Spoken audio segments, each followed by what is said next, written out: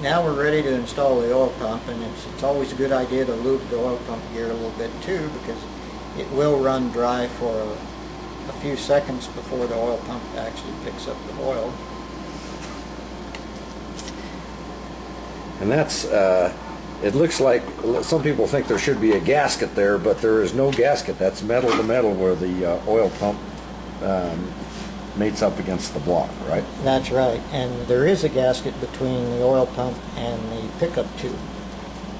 That's actually a vacuum point where it's sucking the oil up. And that place is, let's see here. Right there. Right, well, hold on a second, yeah, right. And the finger in a different place, right there. Okay. Now what we're going to do here, we're going to check now that the oil pump is installed, because this is indeed a stroker assembly. We're going to make sure that everything clears.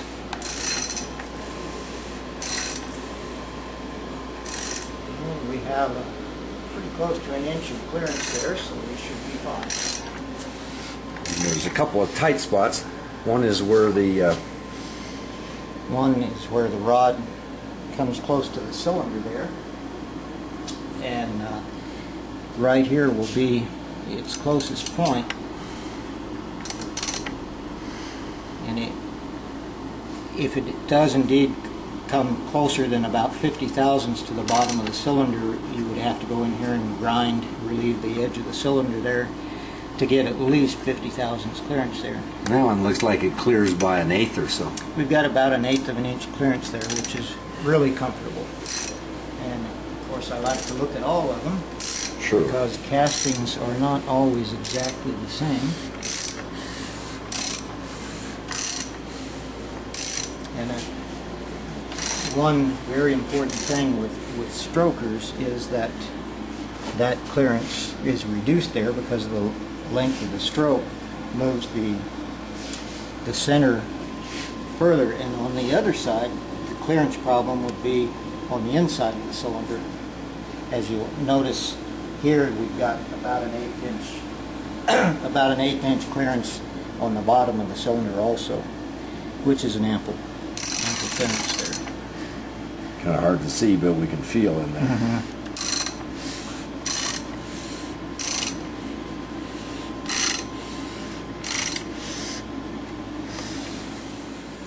All right. Well, Gary is. We've got with a little contact cement here. We've cemented the gasket in place on the block, and there's a little critical place here that should be pointed out that butts up against the seal surface there. Otherwise, there'll be a leak. And the pan itself, then we just lower it on. And Gary has already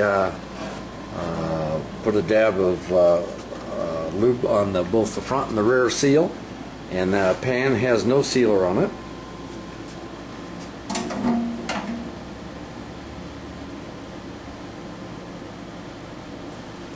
And we're ready to bolt it in place. Oh, Okay, go ahead, Gary. we've got the pan on and the motor turned back up. Now we're ready to install the valves. And we lube the valves a little. And then the valve guide slides on. And then you've got the spring and the retainer and the valve locks. Gives us an assembly, and we'll put the valve and locks and spring all in as an assembly. We lube up the guide a little bit, and Now that has the rubber seal in place on that one, Gary, or is the exhaust. You might or might not not use a rubber seal. You don't really need one on the exhaust because there's no vacuum on the exhaust. The intake has quite a bit of vacuum in it when you decelerate, so it's required that you use a seal on the exhaust, on the intake. Okay, so we got the exhaust there, and we've already pre-lubed the lifter there. We dropped the entire assembly in.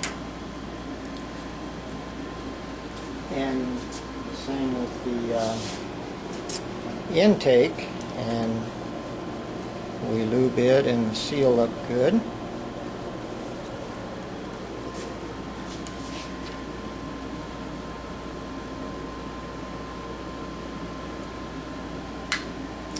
then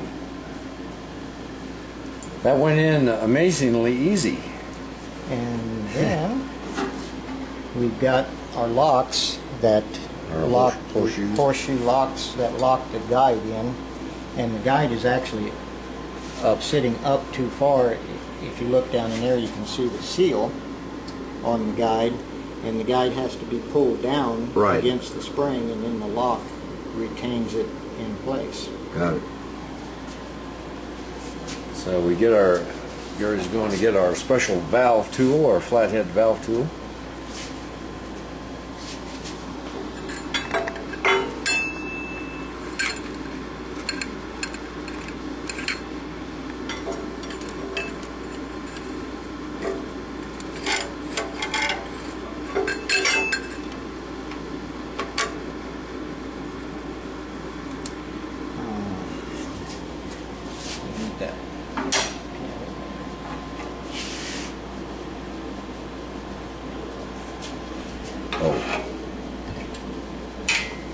Need to put the pin in the thing so that it holds the engine still.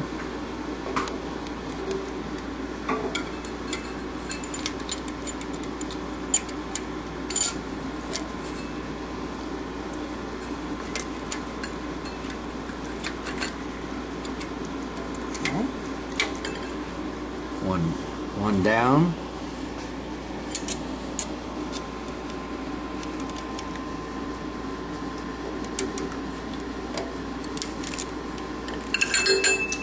One down. Alrighty. Do the same thing now on the intake valve.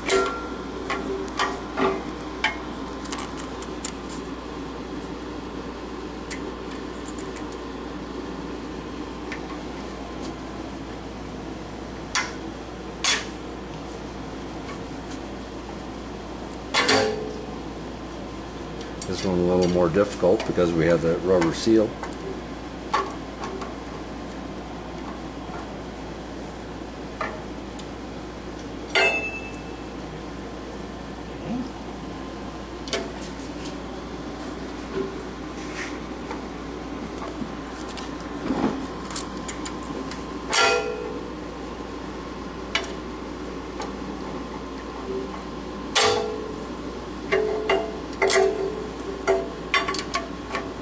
Lock in the horseshoe in the proper position. You can see why you need that long bar. So we've got those two valves locked in, and again we adjust them.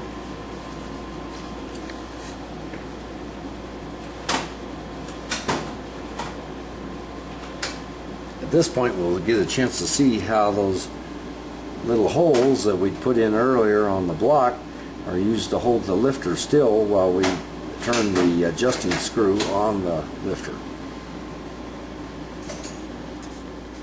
So now we're ready to adjust this valve, and we see that we have a hex key, just a hex key in place here, protruding through that hole, picking up the lifter to hold that lifter stationary while we adjust the adjusting nut on top.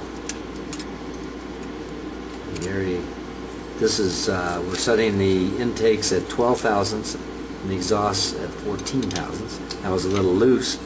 So the nice thing about that little hex rod is it keeps things stationary down there for all practical purposes.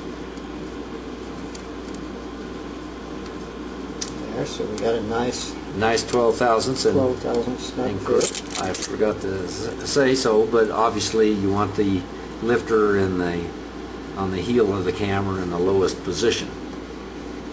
And then we'll do the same thing on the exhaust, except that the clearance will be 14 thousandths for that one.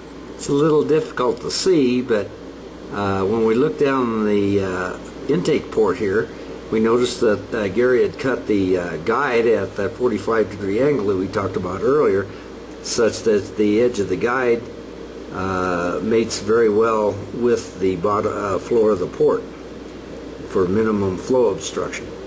And we also note that there's no, the rubber seal is not protruding above the surface, so that was a successful installation.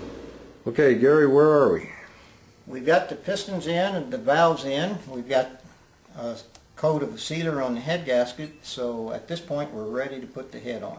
All right, and then what do we, there's a little thing we probably should point out before we put the head on, that most of the bolt holes on the Flathead go clear into the water jacket, so it's important to, we'll seal each and every bolt when it goes on there. We'll put the head on first, we're sitting out, we've got a temporary couple of studs in here for gasket location and to temporarily locate the head.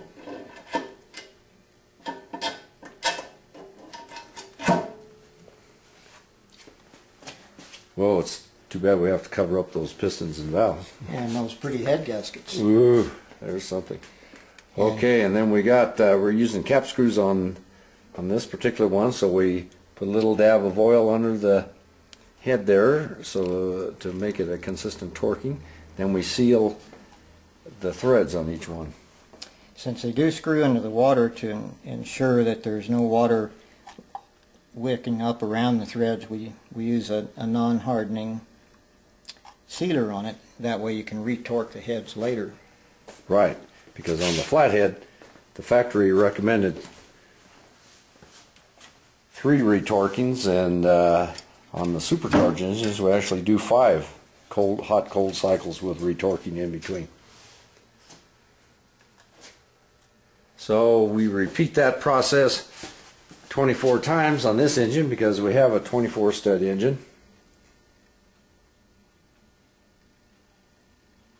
And then later on we'll adjust finish adjusting these valves and do the driver's side. And we'll show the torquing sequence in a moment. Okay, at this point Gary's installed the head, and we've just lightly loaded the bolts here, and then we'll torque them in place.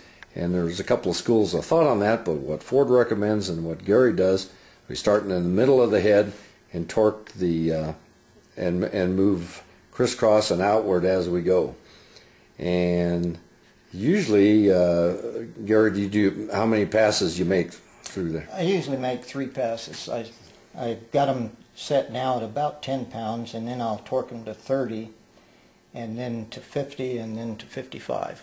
Okay, and 55 is a typical number used on the aluminum, and it seems to be good enough on the iron too, although Ford used, you could use 70 on the iron. 65 to 70. Yeah.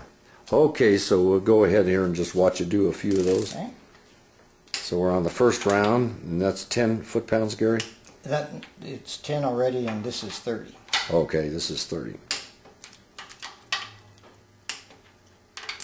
Notice we're crisscrossing and slowly moving outward on the head. That way no part of the head is trapped in an uncomfortable position. We want our heads comfortable. We want to be comfortable.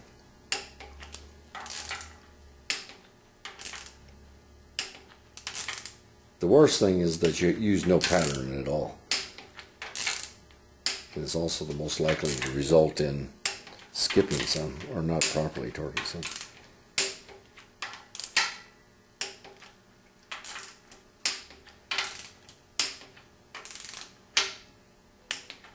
Okay, that's all 19 of them. Is that right, 19? Yeah, close enough. Actually, that's 24 of them. 24 of them. And if you count while you go, that way you know you got them all when you get to 24.